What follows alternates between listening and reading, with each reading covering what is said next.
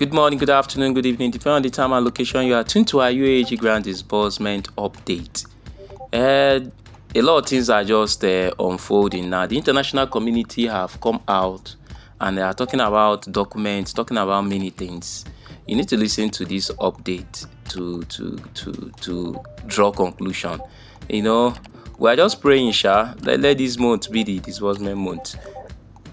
You know, when I listened to this, I was kind of shocked. A lot of things have gone around, a lot of things have gone wrong. Ken have done a lot of things, and those with him have really done a lot of things.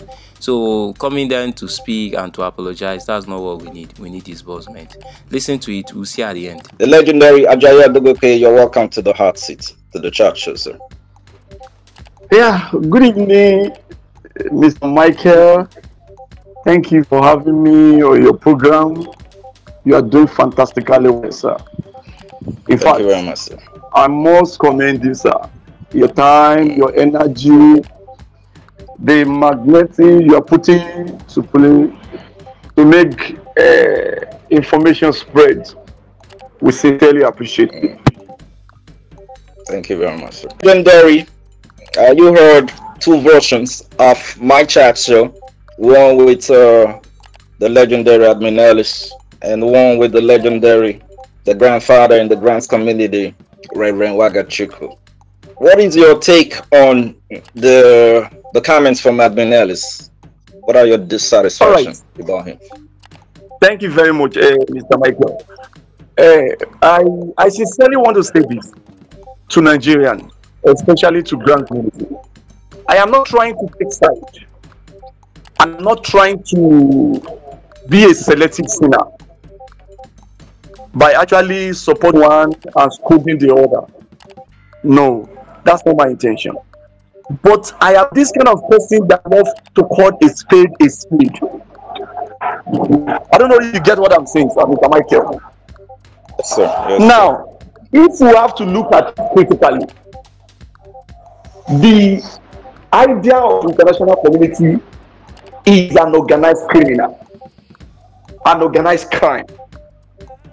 Let me tell you, I want before I go directly to the question, I was privileged to speak with AGPGN, one of the members of the so-called international communities, and he made a lot of revelations to me. It was from there I got to know that Apostle Ken before that time has actually know one Kevin that has been a member of his church before that time. I am not trying to support Reverend Atuku, but Reverend Atuku is just a victim of himself.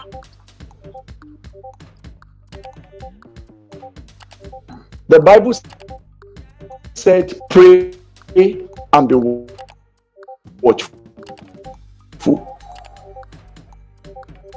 Unfortunately,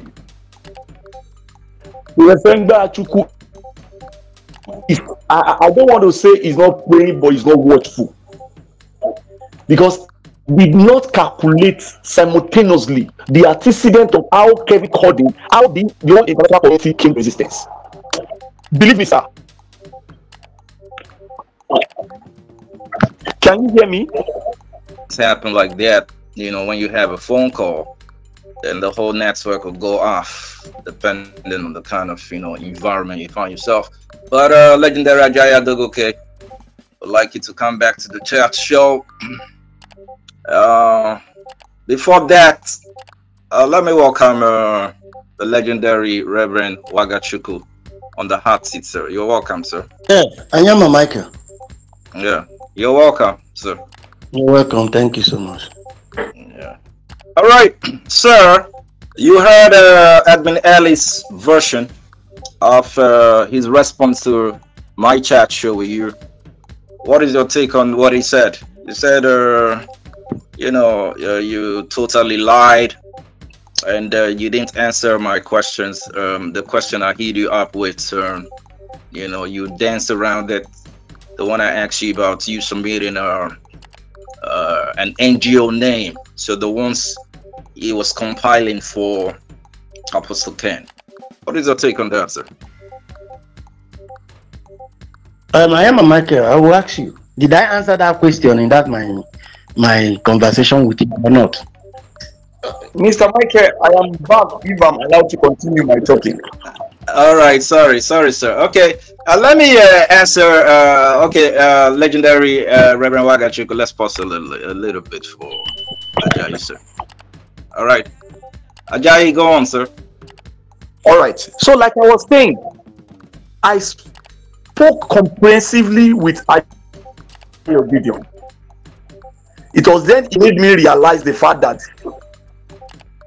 he himself was fooled by Apostle Ken. That the money, the said money they sent to him, did not even use 24 hours in his account. And I stand to be quoted. I can defend this statement anywhere. Let Ayo Gideon come out to say he did not tell me that. Now let's now look at it. Admin Ellis was never part of international communities. Admin Ellis is not a. Hello. Sorry, it's like we have a problem with your phone, sir. Yeah, we can hear you, sir. Go on. So Admin Ellis is not part of the grant handler. It's not part of the international communities. How did he know that it was 24 million naira that to get?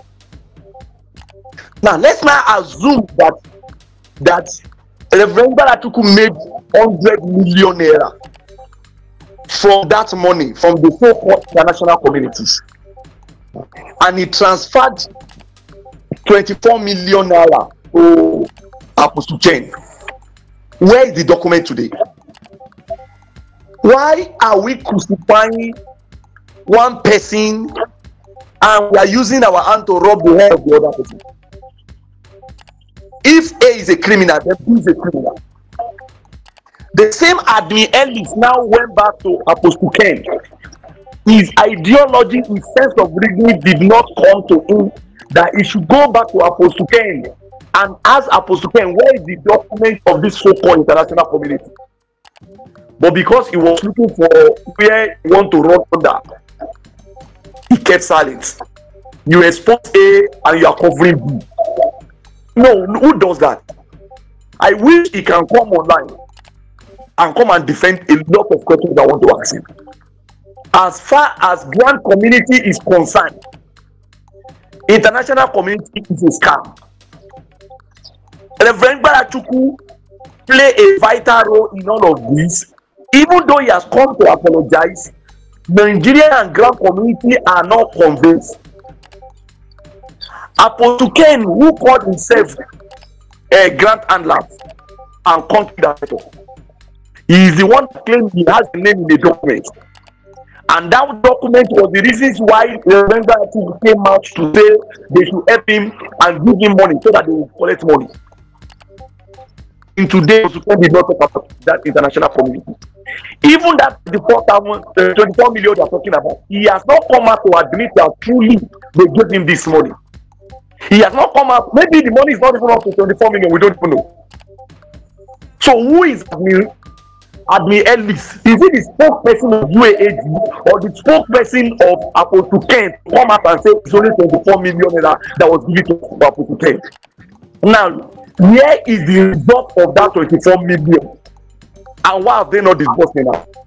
Why is the in fact, the NGOs and the stakeholders who contributed that money deserve to see the document. Where is the document? Somebody sits down somewhere and claim because they are. I don't want to use a derogatory word, and he starts saying trash because he thinks he can speak English like we are all novice. God for the fact that who admitted his mistake and apologized to Nigeria. What about the crime Apostle Ken has committed? He scammed the whole Nigeria. And the worst of it is Adielis is a beneficiary from this scam money. Who employed Adielis in Abuja that went to lodge in Abuja? They were using Nigerian money to lodge from one hotel to another. They were sending Nigerian money to their family, and yet they did not disburse. And yes, he had the audacity to come out and say somebody only paid 24 million naira. See, yes, sir. It is just a case of a charcoal holding kettle black. If he see, I expect that man to go and bury himself in shame. Just the way the Reverend who went on exile and went sober for some time in shame, Admin Ellis, Apostle Ken should bury their head in shame. Not come out to vomit rubbish. He said he's part of the school in Abuja. He's one of the officials. Where is the disbursement today? Is it that people no longer have children? And their children and their families are watching them disgracing themselves on social media? Did they even know the meaning of participants? That whatever goes around comes around. So because the man cannot avoid to give him the money they scam the whole Nigeria, he now came out to actually bite the father food in, which means they are part of the scam. He himself is part of the scam for him to have come out to give us the accurate account or how much money that was given or how much money that was given, which means it's part of the open protest. Mr. Michael, I wish I listen to this and you host me and him to come and defend a lot of questions. I want to ask him and Nigeria want to ask him. But if not, let him shut up and go and settle whatever he has with Reverend people in their private place. Not coming to blackmail or insult Reverend people because he's looking for popularity. They are all scammers. So if he says Reverend people is a scammer, he himself is a scammer. Apostle Ken is the greatest scammer. That's all I have to say. All right, I was just laughing at the background. Anyways, straight up, no ice. You just felt that from the legendary Ajayi Adegoke. He's a comrade, he's a fighter.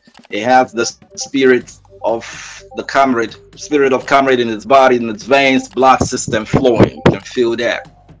So guys, that is the update, man. A lot of things are unfolding. We'll see at the other end, guys. Thanks a lot. Do subscribe. See you.